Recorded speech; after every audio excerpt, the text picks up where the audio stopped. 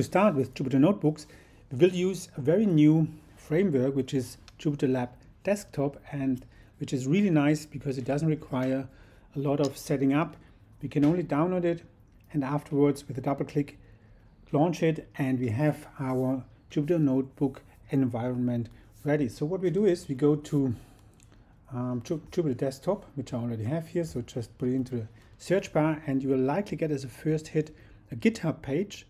So this is the one we want, the GitHub page for Jupyterlab Desktop. We click on it, and if you're not familiar with GitHub, have never seen it, and you are confused what all this means, simply ignore it completely. Just scroll down until you get to this little table here, and if you're on Windows, you take this installer. If you're on Mac and on M chip, use the Apple Silicon installer, otherwise the Intel chip installer, or if you're on Linux, take one of these distribution installers here. And installer Jupyterlab Desktop, and then you should be able, with a simple double click on an icon, to launch Jupyterlab Desktop, and you're ready to go and we can start coding.